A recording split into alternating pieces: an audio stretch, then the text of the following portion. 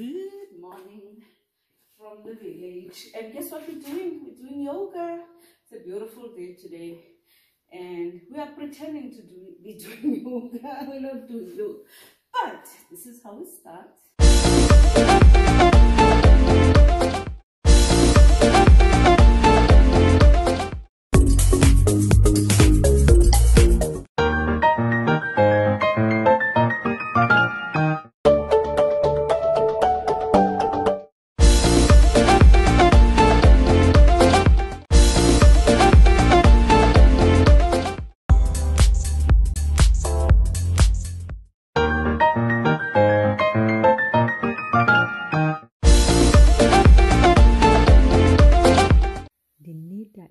Turning bed right here.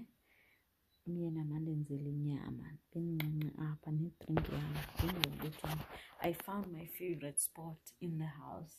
So I told you guys everything was covered, and I made sure that this part here is not covered because I wanted a place where I can actually enjoy the sun, and then if I feel very hot I can just get on the shade.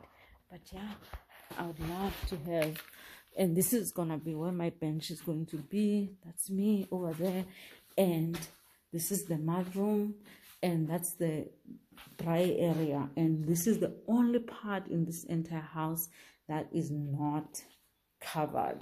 Everything else is covered. So that was a smart idea, even though when it's raining, then that's when you're like, I wish it was covered, because then you can't grill without being wet. Hello all.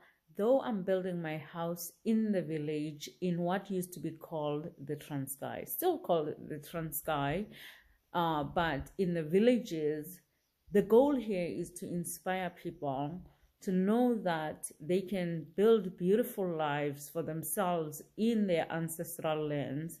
And that is the main goal here. I don't want people to know exactly where I'm building and where I live, because people can be cruel and people can, ruin a beautiful thing.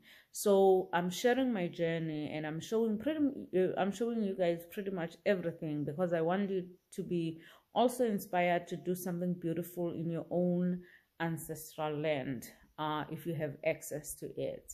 And so I know a lot of people ask me, where exactly am I building? I think it's enough to say that I'm building in the Transkei, and I hope you are also inspired to build something beautiful in your rural areas, wherever you are, whether you are in KwaZulu-Natal or, in Limpopo,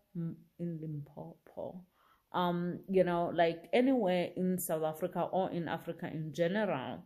I just don't want people to be asking exactly where I'm building because of safety concerns. Having said that, I truly appreciate your support, and I wish you all the best of luck in your own journey. Take your time. Don't feel the pressure. Do what you can. Don't feel like you have to do everything all at once. Have phases. Take your time more than anything. And again, thank you so much for your support, and I truly appreciate it. Check me out on YouTube, on my channel. Like, subscribe, and share my content. Thank you.